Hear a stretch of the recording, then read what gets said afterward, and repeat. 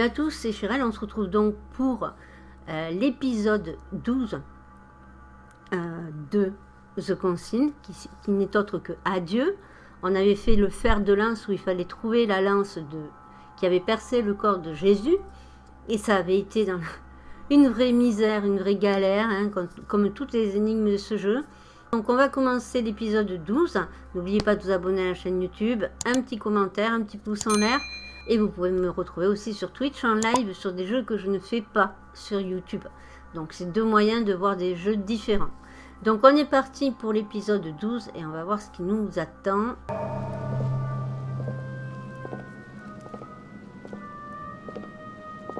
I'm already pressed for time as it is. Mother's waiting for me on the wharf. Le tout va être de trouver les quais, quoi, parce que je ne me rappelle pas du tout où ils sont. Pas du tout. Hein.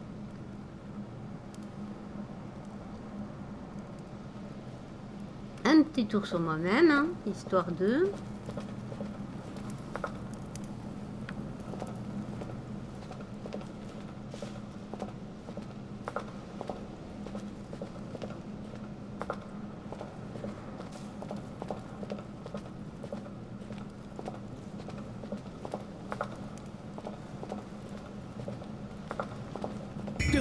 Sticking your nose everywhere again. Wow, what's the matter with him? Excuse me, monsieur, I don't follow you. I haven't come all this way just to fail so close Cette to the goal. agression par Napoléon. What are you talking about? I am talking about what you are doing.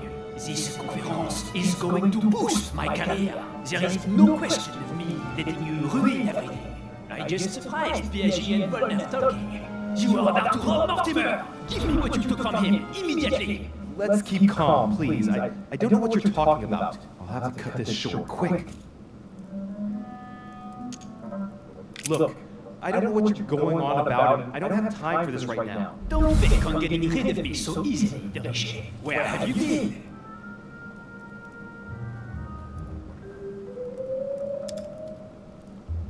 I'm still looking for my mother, if you can believe it. I've been in the manor basement to check if she might have gone lost. Faut pas se rater, Did hein. you find her? No, not a trace. I'm warning you, Devré. I've got my eye on you. I'll soon figure out what you are up to. And I am convinced that you have indeed robbed Mortimer. The game is up. Give me what you took from me. You know, this is becoming an obsession with you. Show me what you are carrying, or I will call the servants. On va lui donner un objet rare qui nous fout la paix. Une pierre. Very well. Fair is fair. You've exposed me. Here. This is what I took from him. Look, I'm sorry. I acted on a bizarre impulse. I don't know either, and frankly, you've disappointed me. That said, it is not as bad as I thought it would be. Right. We'll leave it there. I'm glad that things have been cleared up. So, are we finished here? Indeed we are. I shall leave you. That's right. Go play somewhere else. See you later, monsieur. Come on. I have to hurry up and join my mother at the wharf. Ouf, on a réussi la confrontation. Bon, on n'est toujours pas sorti de notre labyrinthe, mais au moins on a réussi la confrontation.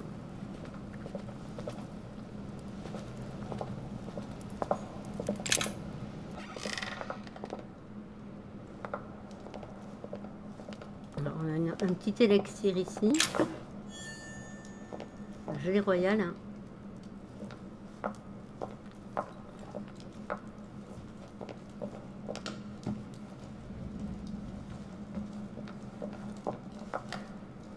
Est-ce qu'il n'y aurait pas un vilain pas beau là pour nous aider?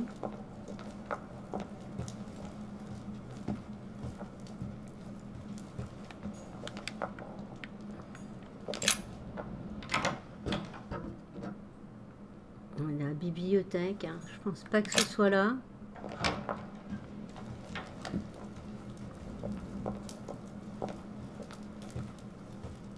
On va regarder si dans les jardins il n'y a personne quand même, parce que bon, on sait jamais.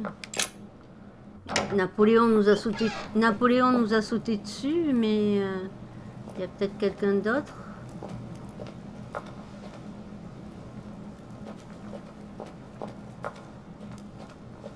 Pas l'air. Hein. Pas l'air. On va rentrer là.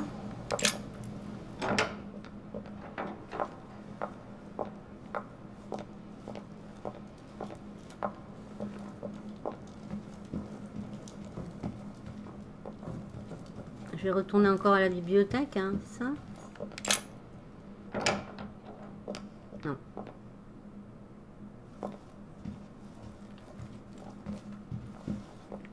Et il n'y a pas... on est... Il faudrait que j'aille au rez-de-chaussée. Hein. Je peux pas aller là.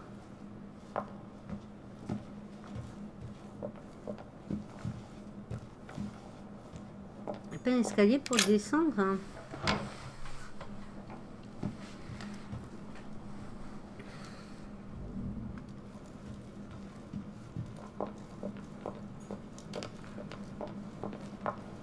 Rejoignez votre mère sur les quais. Moi, je veux bien la rejoindre, mais je sais pas où c'est les quais, je me rappelle plus. Dans la bibliothèque. Bon, ben, on va faire... moins que ce soit dans la crypte. Mais non, puisqu'on a eu la cinématique avec Napoléon, donc on était bon, il fallait sortir de la crypte.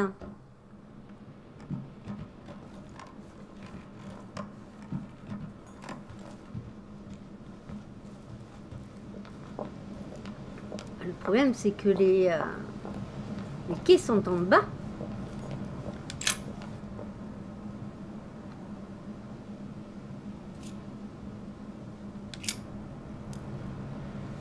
Donc, il faut que je descende.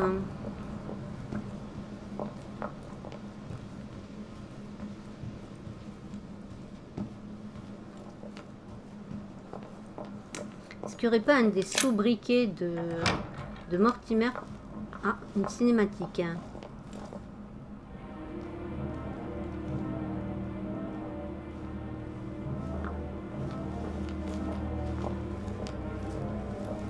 Ah, Louis.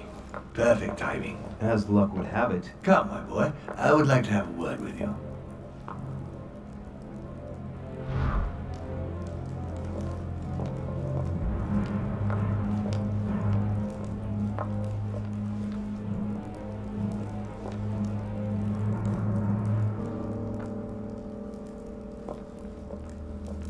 Qu'est-ce qu'il nous veut? Come closer, please. It's time we had a little chat. What's wrong, my lord? Tell me. What's with all the bodyguards? Louis, it's time you found out the truth.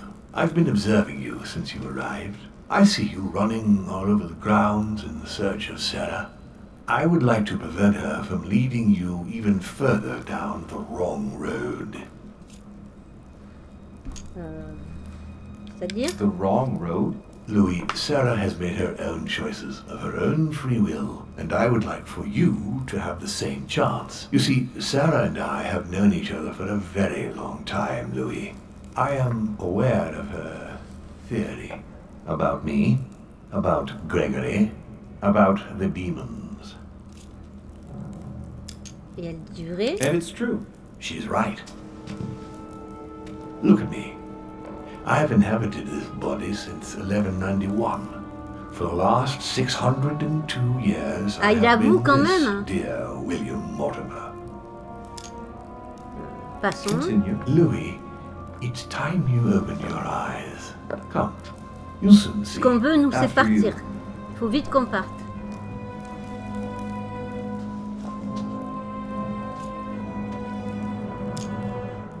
I hope I've answered all your questions, Louis. Come, I have something to show you. There is one question that remains to be answered. Why me? Why tell me all of this? Oh, haven't you guessed yet?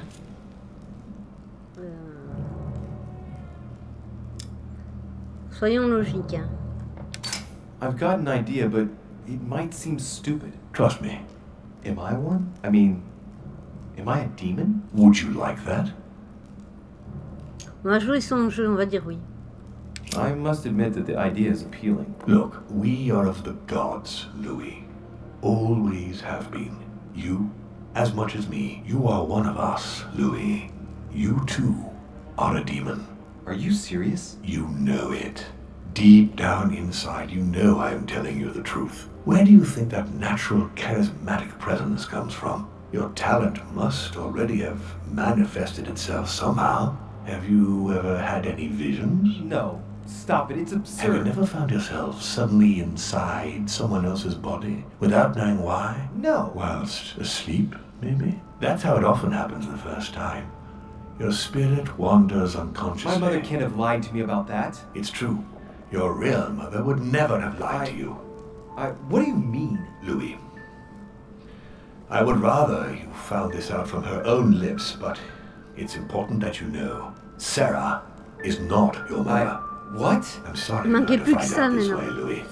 But you must know the truth before you commit an irreparable act. No, no, it's not possible. You are my son. Liar!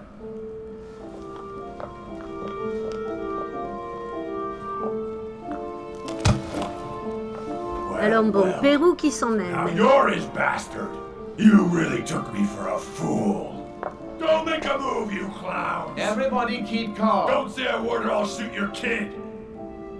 Not so clever now, are we? At last I found a way to put the pressure on you, Mortimer. Look, just calm down, monsieur.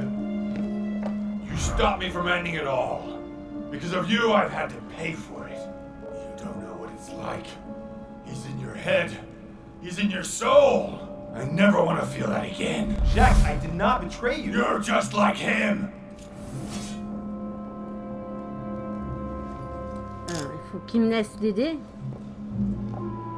Monsieur, you don't know the whole story. You Oh merde, il tape One échoué. more move and I'll shoot you down, you bastard. Jack, you'll end up hurting yourself if you continue like this. There's no one to save here anyway. So, what are you gonna do now? You've just found out your true nature. What difference does it make? Rien, je suis toujours le même. Wait, Jack! If it weren't for me, you'd be dead by now. You've seen who I am, and this so-called revelation makes no difference. I'm not a slave to my birth, and I refuse to pretend to be a victim. I am Louis de Richet. Do you really believe you've got enough strength to resist him? I am who I am. Only our actions truly define us. And you can threaten me all you want. It won't make any difference. Don't change, Louis. You're strong. I wasn't able to make it. You're just like him. You are already. You can't see it, or you don't want to see it, but it's already too late. In fact, I haven't got any choice. You always have a choice. You know very well what will happen to you if you shoot me.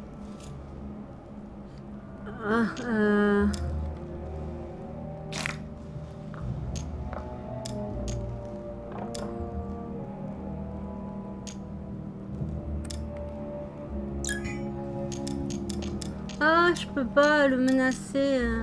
Between you and me, I'm not as important as you think. If you shoot me, it won't change a thing for the other demons, now will it? It'll be one less, and he wants you. For the first time, I can stop what he wants. You should never have come here. You're just like him, and you all deserve to die. Louis, you want to learn not to walk into danger. Fear not, I've blocked him. He can't move. One more second and he would have shot you. You wanted to save him during the conference, so it's up to you to decide his fate. Does he still deserve your mercy? Or have you had enough? I'll let you choose. Qu'on fasse en sorte qu'il oublie. But there's still good inside him. Free him. Let him think that he just came here for the conference and that he will serve you with devotion. Fine. But are you acting out of compassion or vengeance? Compassion. There, it's done. On lui a fait perdre la mémoire à Pérou, hein. Ah.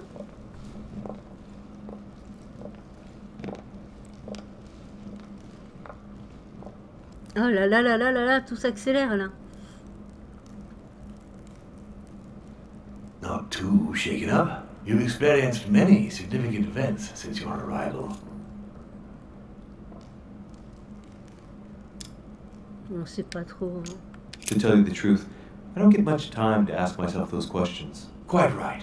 Best not to react to all this too suddenly. Take some time to think about it all. For now, I think you ought to find Sarah, my son. You want to talk things over with her. So she's been lying to me all along? Let her justify herself. What's done is done. Sarah must explain herself. You must clear the air. We'll have all the time we need to talk afterwards. But all in good time. Before you join her, I'd like to give you something. As a demon, I would like to introduce you to your first talent.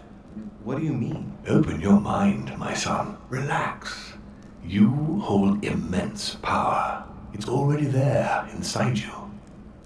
Empty your mind of all thoughts. Just let me show you the way. I should relax. Open your mind. Hear my voice. Feel the vibrations and listen to what has been happening to you deep inside, but which you have been concealing. Trust yourself. It's all already in there. I can hear something. Now breathe. It's a sound, very faint. That's right. Concentrate on it. My voice is growing fainter, but Ne I am l'écoute here. pas, ne l'écoute pas. Whispers, words, mixed voices. Focus on one of them. Don't be afraid. I sense a stream. Some words are clear, but not all of them. Let them enter into your mind. I hear them. Now I can hear a clear voice. Well done, Louis. Congratulations. What was it? You are now able to read people's minds. What? You heard me. From now on, whenever a human speaks to you, you will be able to read their current thoughts. So, if you need to know something in particular from someone, all you have to do is make them think about it.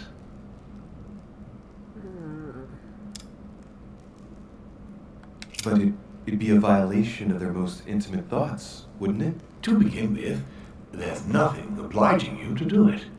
You already have the ability without even knowing it. I just gave you the option of putting it into practice if you want. Moreover, it would be wrong to evoke morality here. Every species is different, Louis, and this is the way we are made. That's all there is to it. You are free to use this talent or not. And what's more, it will be up to you to decide what to do with the thoughts you read. That is where the J'aimerais bien lire tes pensées à toi, en tout cas. come into play. There are also a few rules you need to know that govern this talent when used between ourselves. You can read the thoughts of demons as well as of humans. But be careful. A demon more experienced than yourself will know that you are spying and will often react quite violently. It's considered bad form to play around the psyche of another demon. It's a question of courtesy. But let's be clear. What is most considered bad form is getting caught. So I would advise against trying to read the thoughts of Gregory, for example. Home? Yes, the old grump is touchy and rather a stickler about the conventions. On that note, go and see Sarah, Louis. Otherwise, she might leave without you. We'll continue this discussion later if you want. Just join me in my study when you've finished. Lecture d'esprit. Vous êtes désormais capable d'entendre des pensées superficielles de vos interlocuteurs. Chaque utilisation de lecture d'esprit coûte 1 point d'essence. Vous pouvez en récupérer 1 quand vous rencontrez une immunité, 2 quand vous exploitez une vulnérabilité et 3 quand vous consommez une croix de Malte. Let's see what Mortimer's thinking about. He is thinking he might not have been clear enough with you. When I told you not to try to read into Gregory or her experienced demons, it also applied to me, of course. You can hear me think? Of course I can. I can sense you. For the moment, your mind shines like 1,000 lights because you haven't yet mastered the art of concealment from the psyches of C'était pas une bonne idée. So, I give you a weapon, and the first thing you do is try to shoot me with it? If my intentions were evil, you would already be at my mercy. So be very careful on whom you use the talent. On se barre. Alright. On that note, I better be going, I'm expected. One more thing. If you want to know the truth about your birth, ask her about Paris, 1763, at 12 Rue des Martyrs. That's where she disemboweled your mother to steal you from me. Waouh. It's not that I regret all these discussions, but I must hurry to the wharf. Écoutez, on se barre, hein.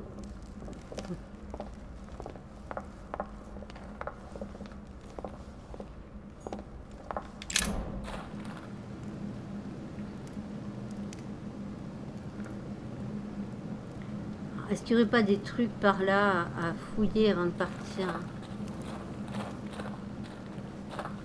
Des potions ou autre?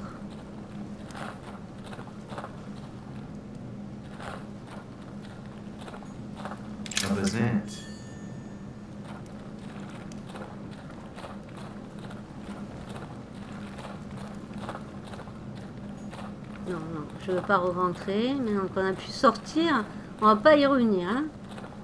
Regardez s'il n'y a rien d'autre. Ah, une potion, tant mieux.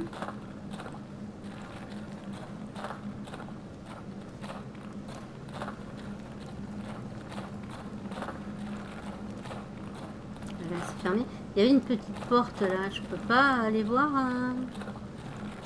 Il y a un labyrinthe aussi. Non, je peux pas y aller.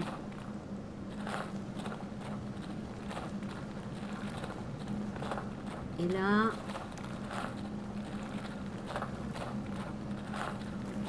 faut vraiment faire le tour partout, partout, partout. Non plus. Bon, ben on s'en va, hein. Partons de cette maison de fou.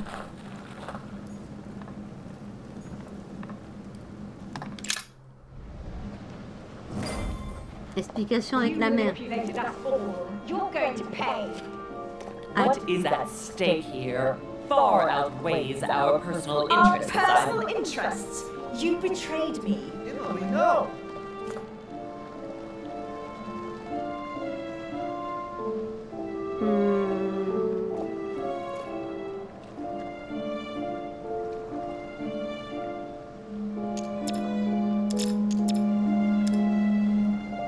It won't bring Emma back. Don't let your anger get the better of you. I don't believe it. You still don't get it. I'm not Emily, stupid. You went as far as killing your own sister? You're the one who pointed her out. You only have yourself to blame. And even after going to bed with her, you were incapable of telling us apart. Oh dear God! Surprise, Sarah. You can't just get rid of me like that. Oh la You vache, won't on s'est encore fait avoir. Did?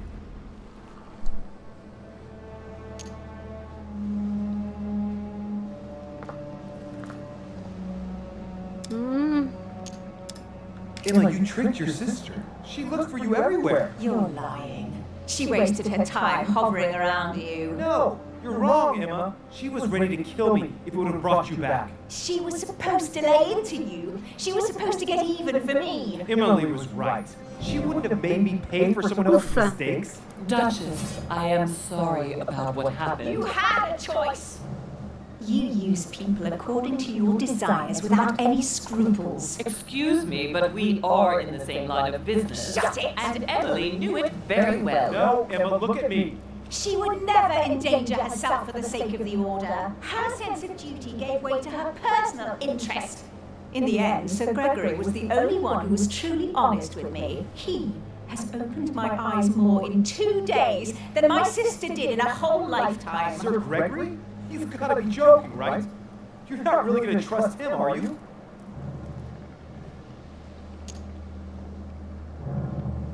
Emma, you don't realize. You're just a pawn to Sir Gregory, like the rest of us. He has never lied to me. He took me in, took care of me. Something that no one else has ever done for me. Why did he do it? You didn't Si on se rate, elle tue notre mère. Which he desperately wanted you to give him, for example? No, Emma, you are the only one who knows where the Al-Azif is hidden. He's using you. It's that. It's all Mortimer's fault. Mortimer is responsible for his share of all this, but he's not playing alone. Holmes is serving his own interests too. There's been enough deaths.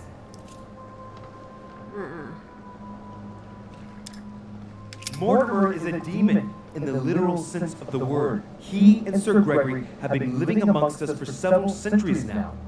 I know, Louis. What? You knew? Of course. Oh no! And they can even read our thoughts, would you believe that? But it makes no difference. I serve Gregory. Mortimer can drop dead, he absolutely deserves it.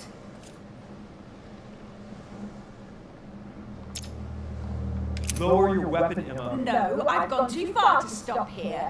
You are trying to manipulate me again, I can tell. No, why do you say that? That poor Emma is stupid. She would swallow any story you wanted, wouldn't she? No one will ever manipulate me again. She should never have tried to shoot me. Emma? No! Don't move! Louis, remember in Paris? I trust you, son. Now, Louis. No, damn it! No! Why did you do that? Louis! No! Come on, Mother. Hang in there. You're gonna get through this. Do not trust him. I am proud of you, my son. Ah zut, on a raté la confrontation, du coup, ben voilà.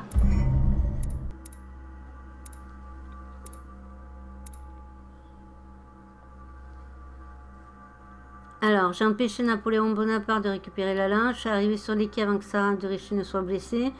J'ai découvert ma nature de démon et on a échoué à convaincre Pérou de baisser son arme. Mais j'avais pas assez de potions pour jouer sur le côté de sentiment en lui disant mais que va devenir votre fille? Si vous êtes mort, elle aura plus de père, quoi. Donc je pouvais pas. Je n'ai pas empêché Lady Sboro de tuer Sarah de Richet. Et je n'ai pas découvert de mensonge. Je n'ai pas découvert le mensonge. Bon, ben voilà, hein. On est en deuil. On a perdu notre mère. Bon. Ben tant pis. On verra ça dans le prochain épisode. Sur ce, en tout cas, n'oubliez pas, un abonnement à la chaîne YouTube, un petit commentaire, un pouce en l'air. Et on continue bien entendu les autres let's play. Vous pouvez aussi venir me voir sur Twitch en live, sur d'autres jeux que ceux que je fais sur YouTube, bien sûr. Donc, bah, écoutez, je vous fais plein de bisous et on se retrouve très vite pour le prochain épisode de The Consigne. Bye bye!